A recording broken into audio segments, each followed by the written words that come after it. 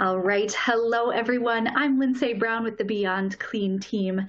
Dr. Larry Muscarella is the president of LFM Healthcare Solutions, LLC, a company that focuses on improving the quality of healthcare and the safety of the public. Dr. Muscarella provides advice about the causes and prevention of healthcare-associated infections, particularly those linked to contaminated reusable medical devices and equipment. This presentation will cover the new proposed classification scheme for disinfection and sterilization of flexible endoscopes by regulation and industry standard guidelines. I am honored to welcome Dr. Larry Muscarella.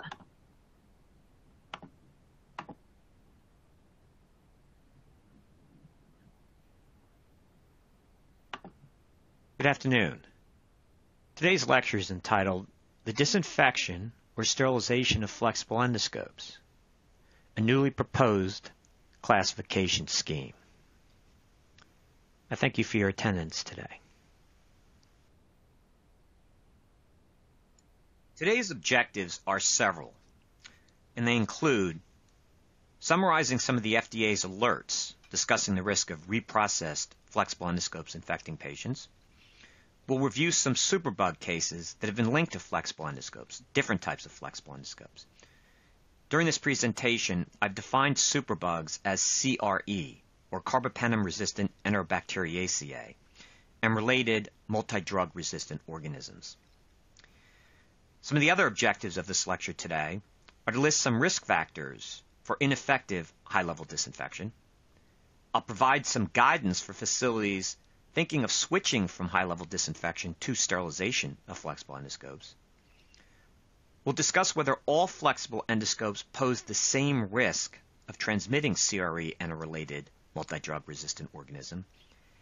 And I'll introduce a new three-tiered flexible endoscope classification scheme that I developed, specifically to help hospitals considering moving from high-level disinfection of flexible endoscopes to sterilization.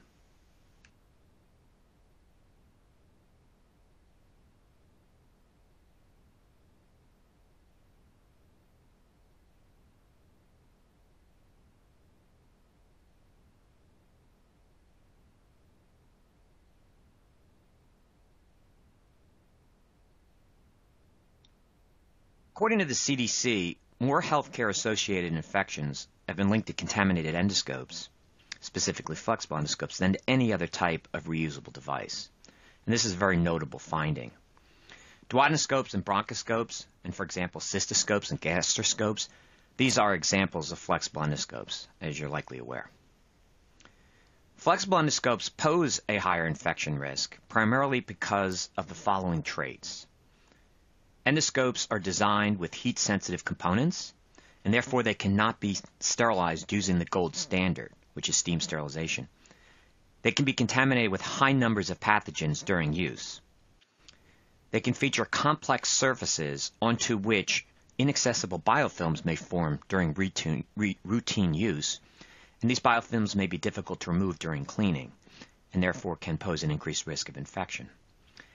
And flexible endoscopes being reusable may be reused several times a day on multiple patients. So if the instrument is contaminated and improperly cleaned, several patients throughout the day can become infected. And these are the reasons why flexible endoscopes are a concern, and as I said, according to the CDC, are more likely to be contaminated and transmit infections than any other type of reusable device. About 5 years ago, the FDA reported for the first time that reprocessed duodenoscopes, that is those that had been cleaned and disinfected according to their instructions for use or IFUs, could transmit superbugs. You'll recall that duodenoscopes are used to perform a procedure called ERCP, which is an upper gastrointestinal endoscopic procedure that's used to treat disorders of the bile and the pancreatic ducts. For example, ERCP may be used to remove gallbladder stones. These type of devices are complex in design, and they feature a unique, novel mechanism called a forceps elevator mechanism. And this reportedly can hinder cleaning and remain contaminated despite brushing, therefore posing an increased risk of patient-to-patient disease transmission. The FDA ominously advised in the same 2015 safety alert that meticulously cleaning the duodenoscope, while it should reduce the risk of it transmitting bacteria, to be sure, it may not necessarily entirely eliminate this risk. And we know that when we reprocess a reusable device, the goal obviously is to prevent transmission of all types of organisms. That's the purpose of reprocessing. And the second comment that the FDA made that was notable about duodenoscopes in the safety alert was that infectious debris, which includes fluids, organic debris, other types of materials, that, quote, these materials may remain on the duodenoscope after cleaning and disinfection. And again, when we reprocess an endoscope, we want it to be free of all infectious organisms. In this alert, the FDA highlighted a new concern, a type of watershed moment, if you will. And that concern was that duodenoscopes can transmit CRE and related MDROs even when the manufacturer's reprocessing instructions are followed correctly by staff. Again, in the past, this was not the concern. Usually when an endoscope transmitted disease, it was an identified reprocessing lapse. What the FDA is pointing out now is that absent reprocessing lapses, a duodenoscope could still possibly transmit a superbug. 7 months later, the FDA issued another safety alert in which they notified the public that reprocessed bronchoscopes, similar to duodenoscopes, that they could remain persistently contaminated with bacteria, that cleaning and high-level disinfection may not always be sufficient. In particular, the FDA identified two specific risk factors. The first one is an obvious one, that failure to adhere to the manufacturer's reprocessing instructions would contribute to an infection risk, to be sure. And the second point is not as obvious, though, and warrants attention and discussion now, that the use of a damaged or poorly maintained or inadequately serviced or improperly repaired bronchoscope, that it too could remain persistently contaminated despite reprocessing and transmit infection. In this alert, the FDA noted that the infection risk associated with bronchoscopes is reported to be lower than that for duodenoscopes. And this is probably due in part due to the fact that duodenoscopes feature at their distal tip a somewhat unique forcep elevator mechanism that bronchoscopes do not feature. Bronchoscopes are much simpler in design than duodenoscopes, and this contributes likely to the lower reported risk. Bronchoscopes are used to examine a patient's throat, larynx, trachea, and lower airways, as you're probably already aware. Now let's review a few superbug outbreaks that have been linked to duodenoscopes. In 2012, a sealed duodenoscope model, for the first time globally, that is, overseas and in the U.S., was linked to a deadly superbug outbreak in Europe. The implicated duodenoscope model featured what we call a closed elevator wire channel. And this channel cannot be cleaned or disinfected because it's sealed. Indeed, it precludes reprocessing by design. In older models, however, the elevator cable channel is open and requires reprocessing, typically using a syringe to flush the channel with detergent, followed by a high-level disinfectant, followed by rinse water. Investigators reported that the design of this newer sealed duodenoscope model, while it was intended to simplify reprocessing, in fact to eliminate the reprocessing of that channel, it ironically was hampering cleaning and disinfection, such that the duodenoscope's distal end could remain contaminated despite being reprocessed according to the manufacturer's IFUs. The researchers investigating this outbreak in the Netherlands further determined that a specific rubber O-ring that's intended to seal closed the duodenoscope's elevator wire channel, that it might become worn and torn and fail, facilitating the contamination of the duodenoscope, and once contaminated, transmitting superbugs from one patient to the next. This marked a watershed moment because previously virtually every infection linked to a contaminated GI endoscope had been attributed to an identifiable reprocessing lapse. For example, the disinfectant was used below its minimum effective concentration, or the instrument's working channel was not properly cleaned using a brush, or the instrument may have been stored wet in a poorly ventilated cabinet, allowing for bacteria to proliferate overnight and then infecting the patient the next day during the endoscopic procedure. This outbreak in the Netherlands ended when the medical facility removed this duodenoscope model from clinical use, replacing it with an older model with a elevator wire channel that was opened and could be reprocessed.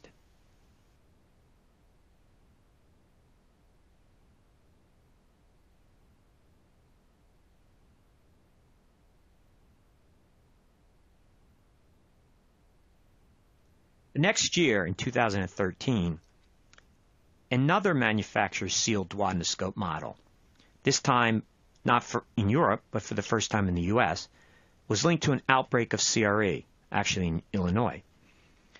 The implicated duodenoscope's design, just as in the previous case in the Netherlands, was found to make cleaning difficult. As a result, the device's distal end may remain contaminated even after recommended reprocessing is performed.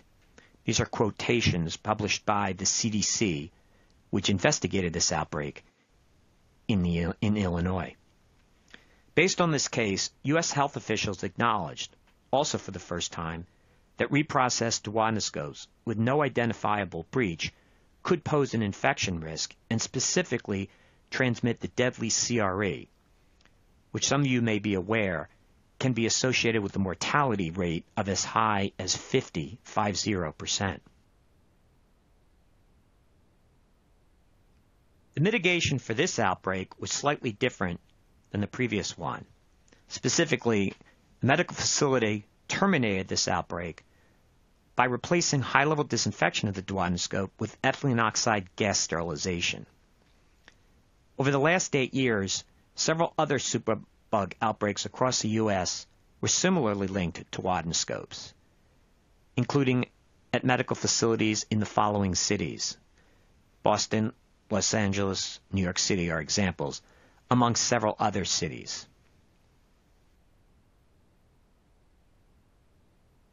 Now let's discuss some expert assessments of the safety of current practices for reprocessing duodenoscopes and certain other types of medical devices.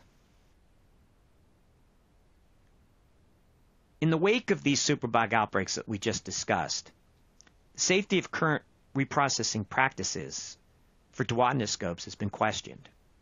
For instance, some experts have concluded the following. Proper use of high-level disinfection alone may not eliminate multi-drug-resistant organisms from duodenoscopes. Recommended reprocessing guidelines are not sufficient. The present reprocessing and process control procedures are not adequate and safe. These are each the quotes of experts, and there's a number following each of the quotes. And you may contact me separately to obtain the references, that is, who specifically made these quotes. Upon request, I will provide the references to this entire lecture.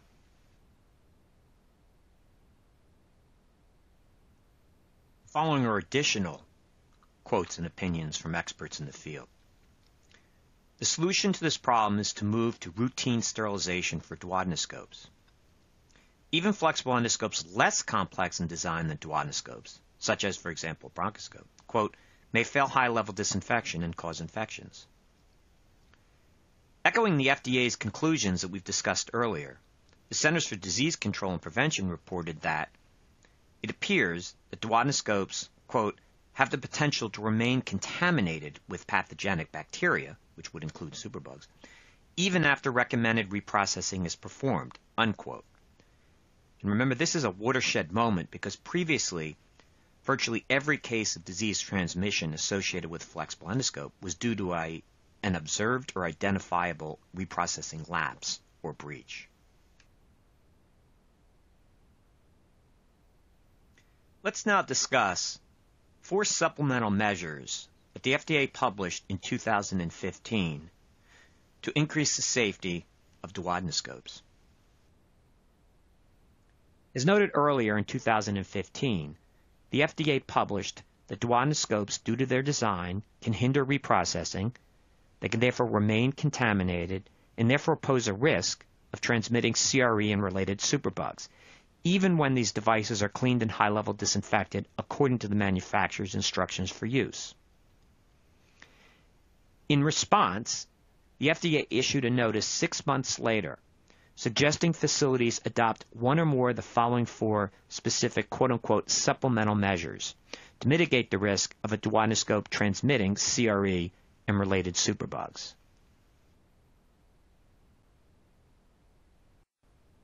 These four FDA-recommended supplemental measures are the following: sterilization of the duodenoscope using a low-temperature sterilization process, such as one that might use ethylene oxide gas, repeating high-level disinfection of the duodenoscope, use of a liquid chemical sterilant processing system, and microbiologically culturing the reprocessed duodenoscope for superbugs prior to use.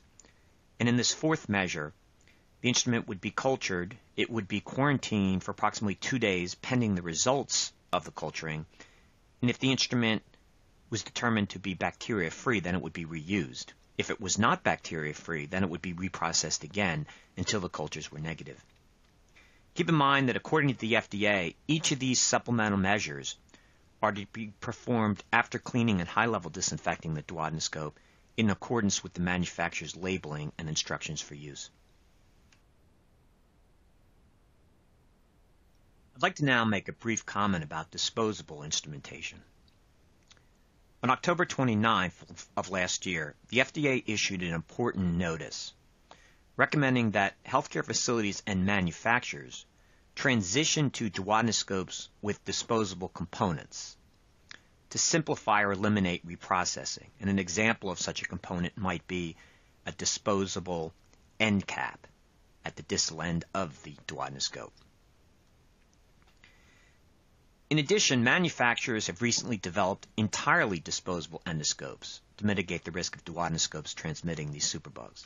So now we have two types of designs as the marketplace is moving forward. Duodenoscopes that have disposable components, typically on their distal tip.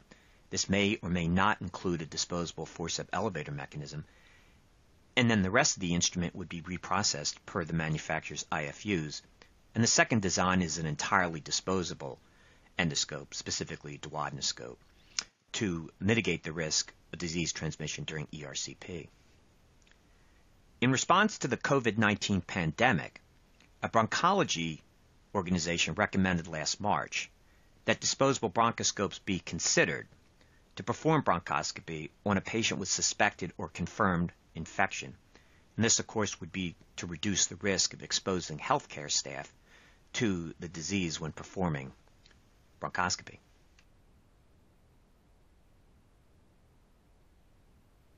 Let's now discuss factors that can adversely impact high-level disinfection and cause it to be ineffective. In general, high-level disinfection of a flexible endoscope or another semi-critical instrument prevents cross-infection. There are several factors, however, that we can't overlook that can have an adverse impact on the process, thereby increasing the risk of transmitting CRE or a related superbug during ERCP, for example, if the duodenoscope remains contaminated. These factors include, among others, the complex design of the instrument. If the instrument has surfaces or crevices that cannot be properly cleaned, then this can interfere with the effectiveness of high-level disinfection. Another factor would be improper manual cleaning of the endoscope. Of course, if you can't properly clean the instrument, then the risk of subsequent high-level disinfection, or sterilization for that matter, the risk of it failing increases. A third factor is damage to the instrument.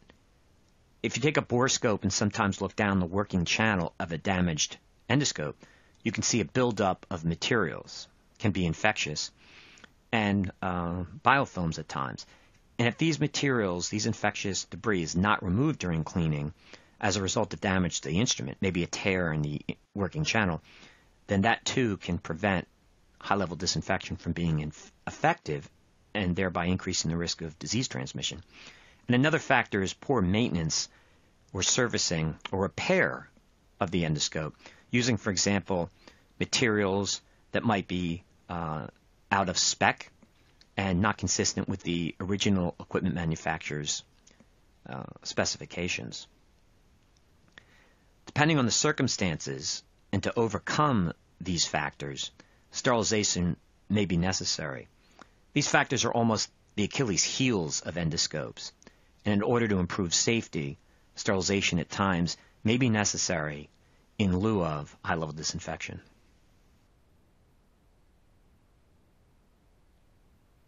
Let's review a superbug outbreak that was linked to a bronchoscope. Bronchoscopes are much simpler in design than duodenoscopes, as you know, but they too are not immune from superbug outbreaks.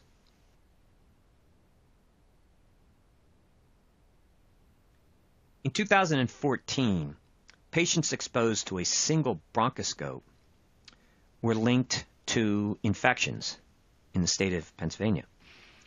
Multi-drug-resistant bacteria were recovered from the bronchoscope and were found to be genetically related to the same bacteria that had infected the case patients.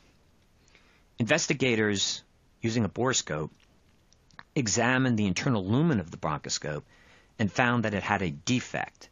And as we talked previously on the earlier slide, a defect can harbor infectious material and then pose an increased risk of patient-to-patient disease transmission. The investigators of this outbreak in Pennsylvania concluded that the exposure of the patients to the bronchoscope was responsible for transmitting the bacteria, that the bronchoscope itself was the vector for transmission, and that reprocessing should include not just cleaning and disinfection, but one of the steps should be inspection of the bronchoscope's internal working channel using, for example, a borescope.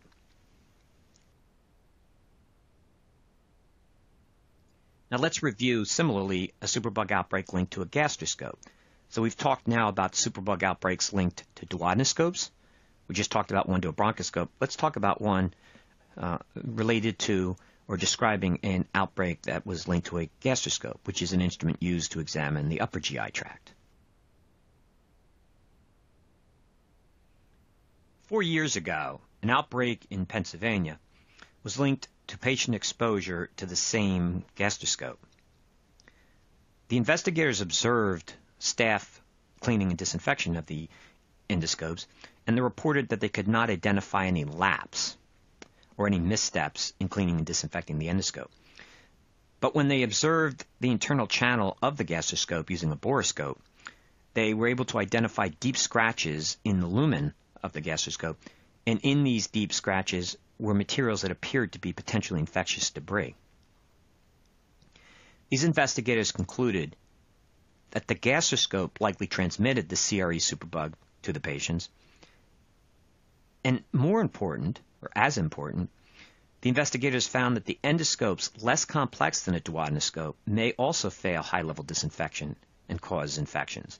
So previously, duodenoscopes were generally the ones that the press is focused on in terms of infecting patients with superbugs, including CRE. But what this report found is that instruments that do not have the elevator forcep mechanism, that they too can fail high-level disinfection and transmit diseases. So that a less complex device such as a bronchoscope also could infect patients with superbugs. The mitigation of this outbreak was the following. It ended when the hospital returned the implicated gastroscope to the manufacturer and had it repaired and the working channel replaced. This ended this superbug outbreak. Let's discuss briefly colonoscopes. 2 years ago, I found a report that a manufacturer filed in the FDA's adverse event database stating that 2 patients had developed a CRE infection following colonoscopy. Now, I want to point out that 2 patients demonstrating infection with CRE after colonoscopy does not mean that the colonoscope infected the patient. It simply means that there was an association between the procedure and infection.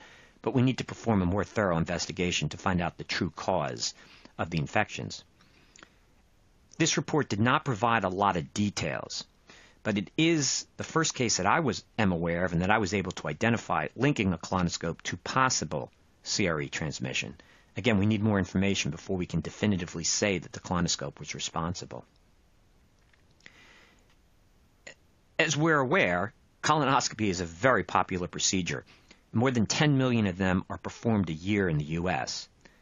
So the implications of this particular regulatory report are potentially significant, because if we were to learn that colonoscopes could indeed transmit CRE, then the inverse impact that this finding could have on public health and on patients being screened for cancer, the implications could be significant and might warrant additional measures, enhanced reprocessing measures, for example, of colonoscopes. But right now, this is a report that identified, so let's keep this in mind, but let's not draw any conclusions that indeed the colonoscope infected the patients with the CRE, because we don't know that.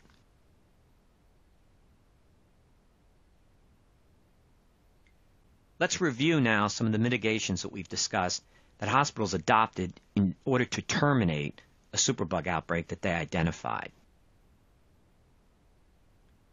We've talked about switching to sterilization, that hospitals that were high-level disinfecting the endoscope switched to sterilization, and that ended the outbreak. Some other measures include microbiologically culturing and quarantining the endoscope to ensure its safety, and if it remains contaminated, reprocessing it again until the cultures are negative for potentially infectious bacteria. Some hospitals might perform double high-level disinfection to reduce the risk of an endoscope, particularly duodenoscope, infecting patients. The FDA also, as one of their 4 supplemental measures, recommended use of a liquid chemical sterilant processing system. Of course, removing any implicated endoscope from clinical use is always a very effective mitigation for preventing additional infections. Servicing and repairing the endoscope is an important mitigation, that an improperly serviced endoscope or one that has not been maintained can retain debris, and if returned to the manufacturer or another servicing company to be repaired, this is an effective mitigation. Using a borescope to inspect the endoscope for contamination and or for damage is another very effective mitigation to reduce the risk of an endoscope transmitting a disease. Of course, retraining staff on the proper cleaning of the endoscope is an important mitigation, and one also that hospitals might consider is using a disposable endoscope to prevent patient-to-patient disease transmission during an endoscopic procedure.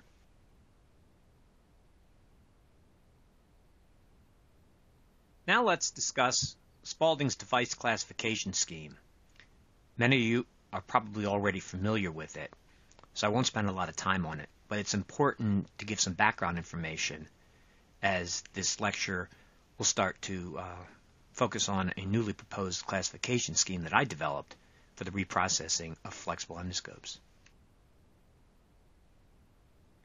So in 1968, Earl Spaulding developed a strategy that we use today for determining whether a device can be sterilized or is required to be sterilized, or whether disinfection of that reusable medical equipment might be sufficient. So his scheme classifies a medical device, which you're familiar with, into one of 3 categories based on their intended use, as specified in their labeling, and their documented risk or anticipated risk of infecting a patient with a pathogen. The first category are critical devices, which we're all familiar with. They contact sterile tissues or the vascular system. The second group are semi-critical devices, and they contact intact mucous membranes or non-intact skin. And the third category, the third group, are non-critical devices or environmental surfaces. And these contact only intact skin of the patient, or they do not directly contact the patient.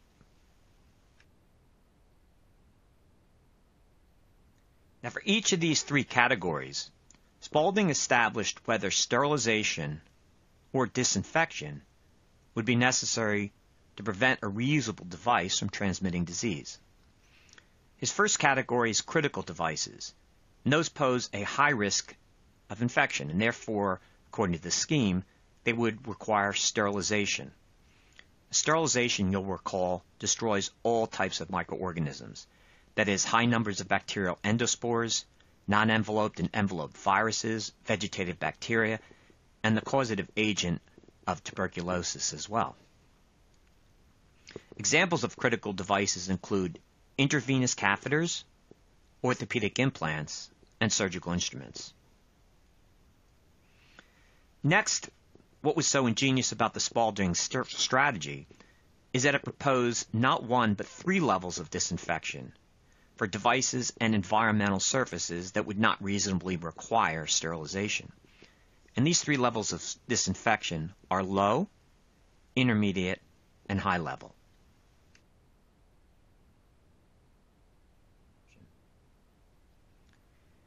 Now, the second category, the first being critical, the second is semi-critical devices, and they pose a lower but still a moderate or significant potential infection risk. And they would require, according to Spaulding's scheme, at least high-level disinfection. This process is similar but distinctly different from sterilization. It too inactivates vegetative bacteria, mycobacteria, viruses, and fungi, but only some bacterial spores does it eradicate, and typically in low numbers, where sterilization, by definition, destroys all types of bacterial spores, including those in high numbers. Examples we discussed: duodenoscopes, bronchoscopes, gastroscopes, rigid laryngoscopes, and respiratory therapy equipment. Now, I'd like to provide a brief note about sterilization. In March of 2015, the FDA published a guidance document in which it recommended that semi-critical devices, which would include duodenoscopes, for example, quote-unquote, should be sterilized, advising further that high-level disinfection be used, quote, if the device design does not permit sterilization, unquote. For example, if the device might be damaged by sterilization. So here the FDA is indicating that while high-level disinfection at a minimum should be performed for semi-critical devices, it's clearly establishing, even 5 years ago, that it favors the sterilization of these devices when feasible and when permissible, such that the process would not damage the instrument. Similarly, the FDA advised later that same year in 2015 that when feasible, quote, duodenoscopes should be sterilized due to the greater margin of safety that sterilization provides. Now let's discuss Spaulding's third category of medical devices, specifically those for non-critical devices, which he placed in this third category because they pose a low infection risk. And for the instruments in this category, he recommended intermediate or low-level disinfection to prevent disease transmission. Intermediate-level disinfection is virucidal and tuberculocidal, but it is not sporicidal. And this is a distinguishing factor of intermediate-level disinfection from both high-level disinfection and sterilization, which are both sporicidal. An example of an intermediate-level disinfectant would be an EPA-registered hospital disinfectant labeled with a tuberculocidal claim. In contrast, low-level disinfection destroys vegetative bacteria and some viruses, but it is neither tuberculocidal nor sporicidal. An example would be an EPA-registered hospital disinfectant with a claim to destroy the hepatitis B virus, or HIV.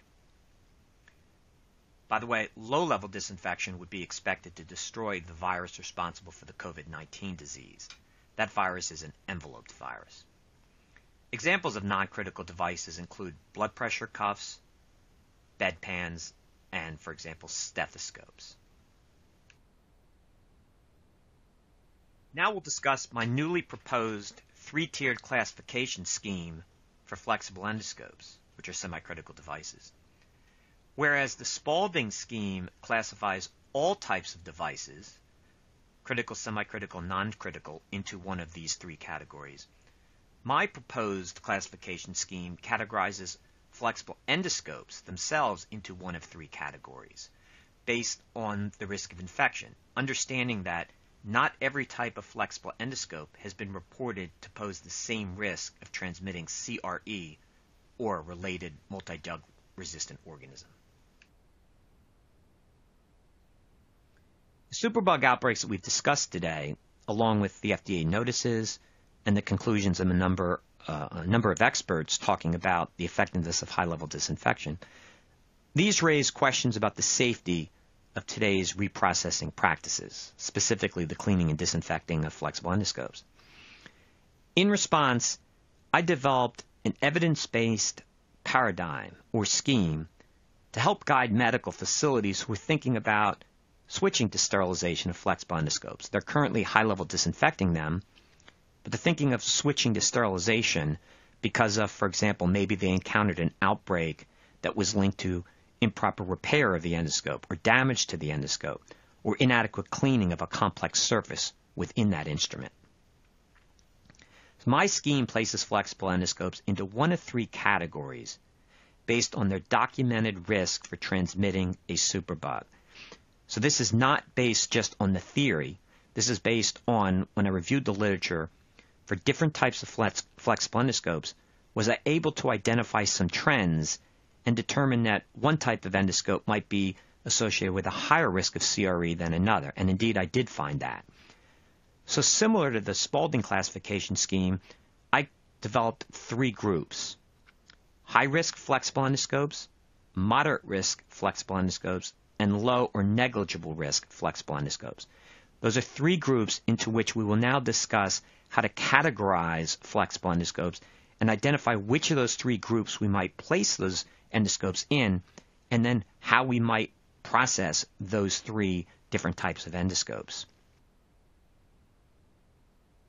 The first of my three groups features high-risk flexible endoscopes, for which the literature suggests sterilization is now recommended, if not necessary, to prevent disease transmission and ensure safety. And there are specific traits unique to the flexible endoscopes that I would categorize into this first group. Specifically, these endoscopes have been reported to be associated with outbreaks of CRE or related superbug. They're physically complex in design and difficult to clean. For example, they may feature a forcep elevator mechanism. And they may remain contaminated with superbugs even when cleaned and high-level disinfected in accordance with their manufacturer's instructions. This group would include, we could probably all agree, duodenoscopes. It may also include possibly other types of endoscopes, such as a linear echo endoscope, which also features a forcep elevator mechanism. And although linear echo endoscopes are not reported to pose the same risk of infection as duodenoscopes, they do have this unique design feature that would cause them to be on our radar screens and to keep an eye on as being potential vectors for transmission of CRE and related superbugs, even when cleaned and disinfected according to manufacturer's instructions. The second group that I developed features moderate risk flexible endoscopes. And sterilization of the endoscopes in this group, while ideal, currently may not be practical or feasible for some facilities. So we're discussing now a phase-in category where sterilization may not be available or possible at this time, but on our radar is that these endoscopes in this category might too remain contaminated after reprocessing and therefore could pose a risk of infection. But right now maybe the facility doesn't have a low-temperature sterilization technology, and we can't stop the procedures. So the instruments in this category would pose less of a risk than the previous category, but ones that are on our radar and something that we want to focus on and keep an eye on, and realize that these instruments too can transmit diseases even if cleaned and high-level disinfected. The flexible endoscopes in this group, and this group would be the largest of the three. That is, more endoscopes would be in this group than in the other two groups. They're simpler in physical design and easier to clean than duodenoscopes, and they pose a lower risk of transmitting superbugs, specifically a lower risk of transmitting a superbug than a duodenoscope. The endoscopes in this group might be bronchoscopes, cystoscopes, gastroscopes, and colonoscopes. I'll point out that each facility would perform a risk assessment and determine which endoscopes would go into each of these three groups. So this is not per se a fixed scheme where I am identifying specifically which endoscopes a hospital would put into this group. I'm providing assistance and kind of direction to help you determine in a risk assessment which endoscopes the facility are using, which might they put into group 1. They may decide that all their flexible endoscopes go into group 1. I'm giving you a flexible phase-in kind of categorization scheme that helps you identify particular risks, and then as time goes on, you phase in and may shift to entirely to sterilization, but at this time, sterilization may not be entirely feasible, so I'm giving you a framework into which the risk assessment performed by the stakeholders would determine which endoscopes go into which groups. For example, one hospital might determine that bronchoscopes would go into the first group, not into the second group.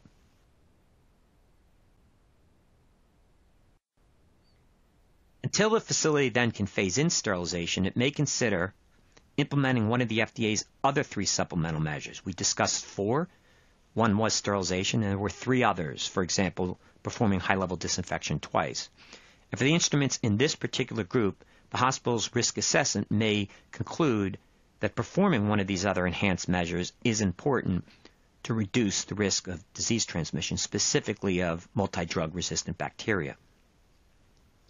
But the caveat that I add here is that the infection risk associated with this group's endoscopes could increase significantly if the endoscopes are not correctly cleaned, they're not stored properly, they're not maintained according to manufacturer's instructions, or there's a damage to the endoscope, something that is of concern. While the instruments in this group, sterilization would not be mandated, we still want to be concerned that there's circumstances in which, for example, an outbreak occurs, then we may want to move to sterilization to terminate that outbreak.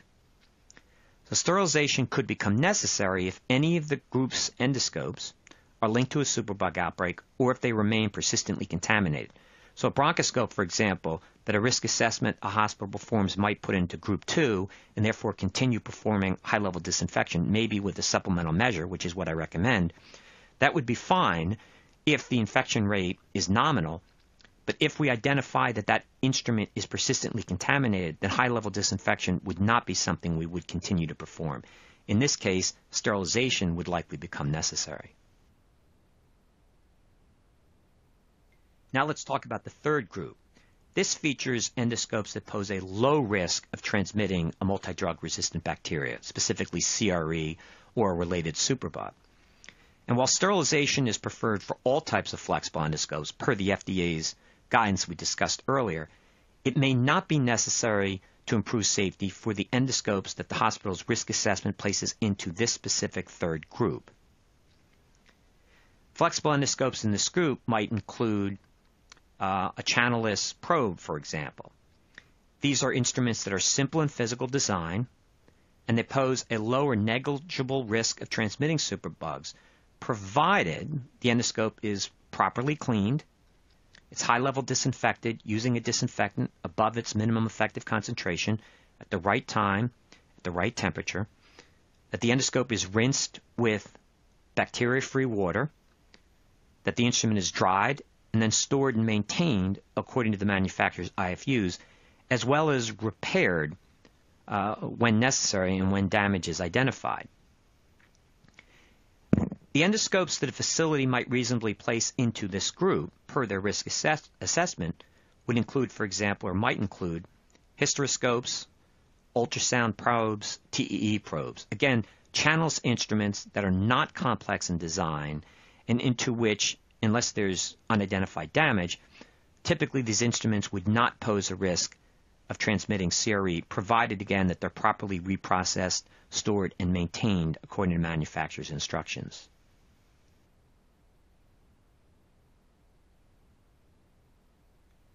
If circumstances warrant, the facility may consider implementing at least one of the FDA's supplemental measures that we discussed, again, such as double high-level disinfection, to improve the safety of this group's endoscopes. While I recommend this, and certainly do for the instruments in the second group, The endoscopes in this third group, these supplemental measures, while I would still recommend them, the emphasis I place on them would be less than in the second group. Caveat again is that sterilization of instruments, even in this third low-risk group, might still become necessary if these endoscopes are linked to a superbug outbreak or they're found to be persistently contaminated. So if we have an outbreak linked to any of these, one of the mitigations to prevent additional infections might be to implement sterilization. And in fact, sterilization may be necessary, particularly if there's a tear on the instrument, for example, and it's remaining persistently contaminated. Remember, I developed this practical phase-in scheme because not every flexible endoscope poses the same risk of transmitting CRE or a related superbug. Therefore, sterilization, per the hospital's risk assessment, sterilization may not be required of all flexible endoscopes in inventory, only certain ones that pose a particular risk. Once the medical facility has then classified its endoscopes in inventory into one of these three groups, per the conclusions of its risk assessment activities, I recommend it perform the following three steps. First, I recommend identifying several low-temperature sterilization technologies that are available in the U.S. and that are labeled for specifically processing flexible endoscopes.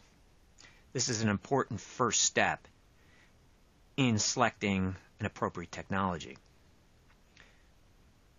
The second step, I recommend reviewing the labeling of these technologies and devices, and then determine from the labeling which is appropriate for processing the types of endoscopes the facility has in its inventory and is placed into Group 1, and also possibly into Group 2. Ideally, you want to purchase a technology that can be used on the majority of your endoscopes.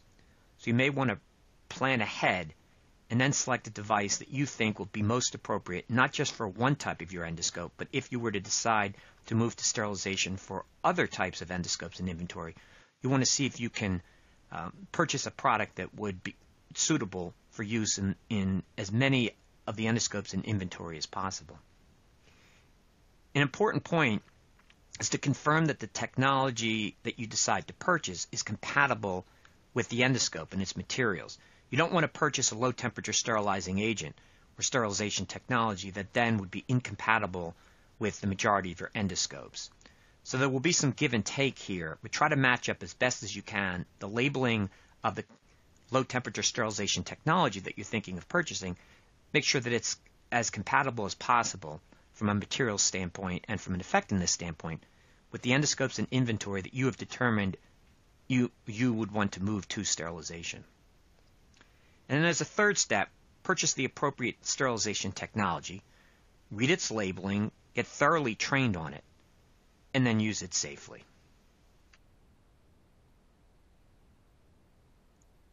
That completes the formal presentation of my lecture, and I thank you for your time and attendance today. But before ending, I'd like to summarize some of this lecture's conclusions.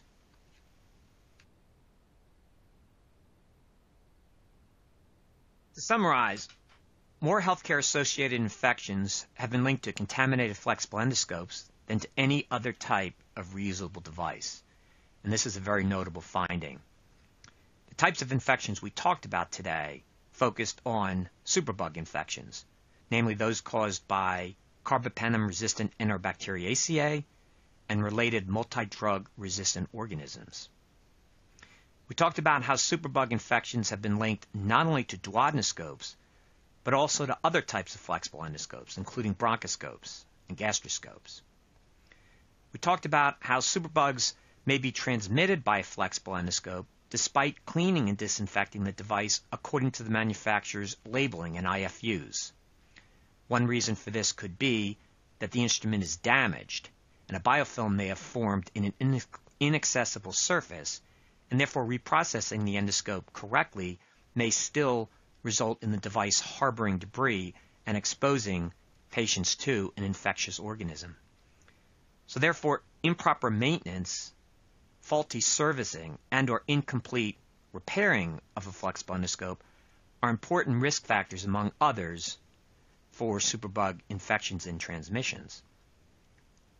We talked about how, due to several factors, including improper maintenance, high-level disinfection, particularly of duodenoscopes, may not always be sufficient to prevent superbug transmissions.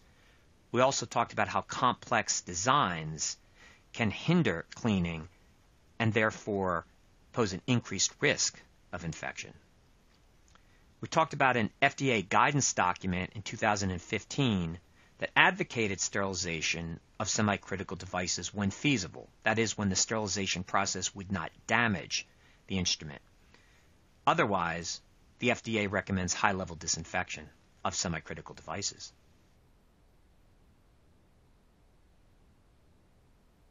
In addition, the FDA recommends that facilities consider adopting one or more supplemental measures to improve the safety of duodenoscope reprocessing.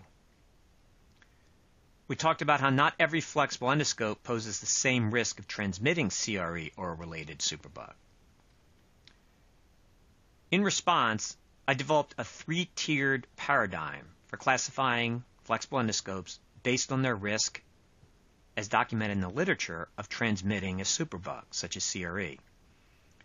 This paradigm adopts an evidence-based, cost-effective approach to help guide medical facilities that are thinking about switching from high-level disinfection to sterilization for one or more type of its flexible endoscopes in inventory.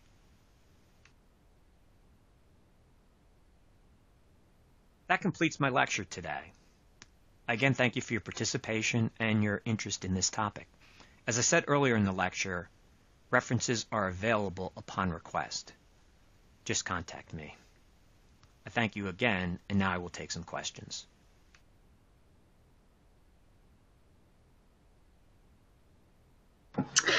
All right, Dr. Muscarella, thank you so much for that great presentation. As is expected, we've had some great questions come through. So if you'd like to join me on webcam, we can get started on those.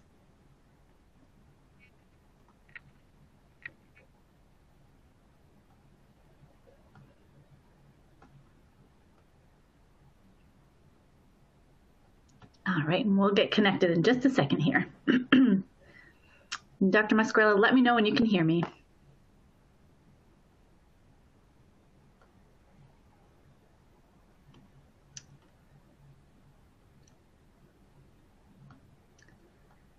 All right, testing 1, 2. You may have to refresh your screen. If we can get you connected, we certainly will. Otherwise, we're happy to send questions via email as well. So we'll just give it a couple seconds here and see if we can't get connected.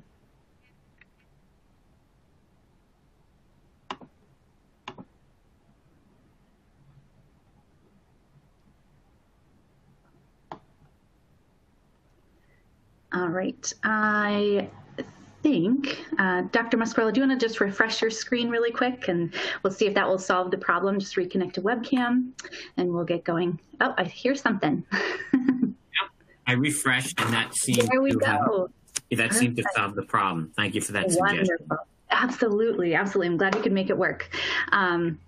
I don't see you on webcam yet, but at least the audio is working, and that's the main thing for question and answer. If anyone has questions from the audience that you'd like to submit for Dr. Muscarella on this topic or anything related, feel free to enter those into the lower left-hand corner in the Q&A function on your screen.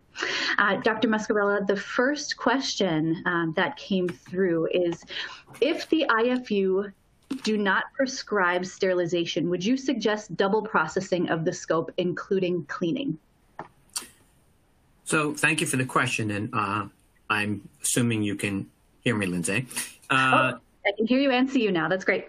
Yeah, great. So if the labeling does contraindicate sterilization or one type of a sterilization, you might consider, if there was an alternative type of sterilization, you might consider double high-level disinfection. You might also consider the culturing and quarantining method in order to mitigate the risk of infection. So sterilization, as we talked about, is ideal. But there are other measures that can improve the safety of high-level disinfection, such as proper maintenance, proper repair, and servicing of the device. So of the supplemental measures, sterilization would be the ideal one, but there are 3 other ones. You can look on the FDA's website, and high-level disinfection is one of those 4. There's some data that suggests that maybe high-level disinfection performed twice is not as effective as you might want it to be, but that is certainly an option, is performing high-level disinfection twice, and as I said, culturing and quarantining the device until it's demonstrated to be safe.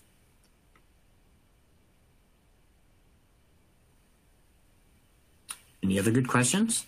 Okay, yes, a couple other questions came through. After the high-level disinfection of semi-critical devices, how can we ensure that the device is transported aseptically? Another good question. First and foremost, after high-level disinfection, you want to make sure that the instrument is dry. If it is being transported wet and in an open container, this would increase the risk of recontamination of the endoscope. You might put the endoscope into a tub or a container that has been at least high-level disinfected, if not sterilized, and then cover that container so that the process would be one such that it would prevent recontamination of your effectively high-level disinfected endoscope. That would depend on your resources. It would depend kind of on your dirty, clean flow.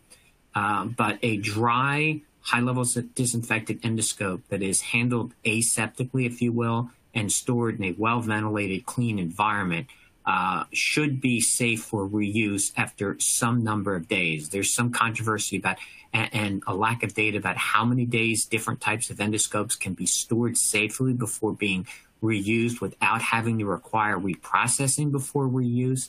But generally, you would apply some operating room techniques about how to handle a device without recontaminating it, how to handle it aseptically. You could apply those same models and paradigms to the transfer of the semi-critical flexible endoscope.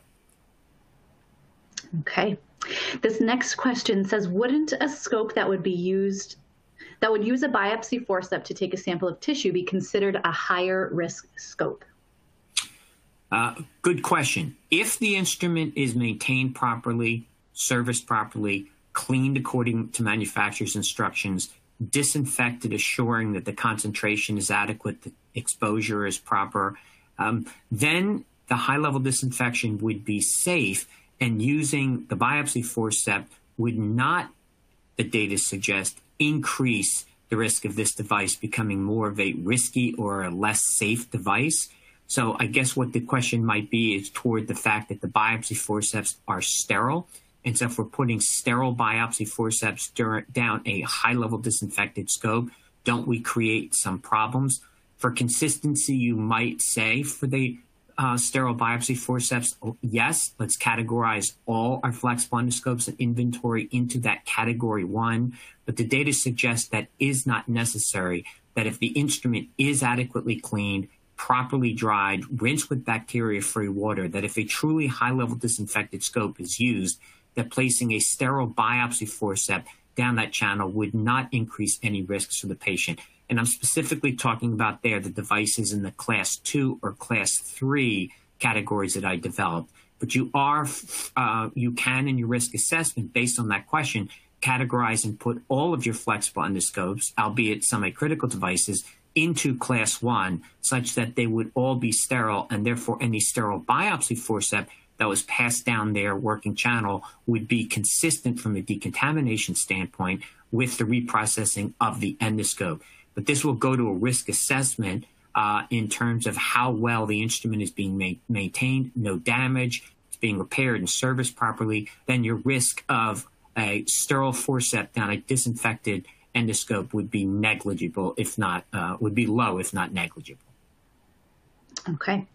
Do you recommend sending endoscopes to the manufacturer on a routine basis for examination beyond the manufacturer's recommendation? So, really good question. The labeling of some of the devices, particularly the duodenoscopes, for example, I think part of their 510K clearance requires that the hospital send the duodenoscope back to the manufacturer for inspection, particularly of the distal tip, to ensure that there are no irregularities that could pose an increased risk of infection. I would write the policies and procedures such that one of the steps of endoscope reprocessing that can be often overlooked after cleaning is inspection of the device. So we will inspect the device not just for the presence of soil that might warrant us to re-clean the device before disinfection. Those irregularities might also tell us that there is damage. So it's one of those things, for example, that when our automobiles say, take your car in for service every year, if the red light on the dashboard comes on before a year, you would take it more frequently than that year. So the year is the maximum number. In general, that is where most will fall, that to have the manufacturer inspect per the IFUs, which specifically for duodenoscopes says that. I'm not sure it says it for all the other endoscopes. Maybe it should, but I don't know that it says it. So that would be a general guide, and absolutely sending it to the manufacturer more frequently could be judicious. But then we start getting into some cost issues. I mean, you don't want to send it back to the manufacturer once every month if we don't have a problem. So let's inspect it. Let's keep an eye on it. At the worst case, let's send it back once every year. But if there's an alarm, if there's some data that suggests there's persistent contamination of the endoscope because we're noticing an increase in the number of infections or clusters of cases, then absolutely we would send it back to the manufacturer. Or at the very least, we would call the manufacturer, explain the specific clinical circumstances and the culturing results that you're getting, and see what the manufacturer then says. But yes, sending it back more often to the manufacturer may be necessary, but in general, once a year should be sufficient. Okay, thank you so much. That is all the time that we have. Thank you, Dr. Muscarella, for delivering such an enlightening discussion on the future of flexible endoscope reprocessing. If you have any questions we weren't able to get to, I will certainly get those over to Dr. Muscarella so that he can email you directly. As a reminder, there will be a 15-minute break before the next session. We're so glad you're here, and we look forward to having you back in the final session of the RESIST conference. Thank you so much, Dr. Muscarella, and for everyone tuning in. For everyone tuning in, we'll see you in the next session. Take care. Bye.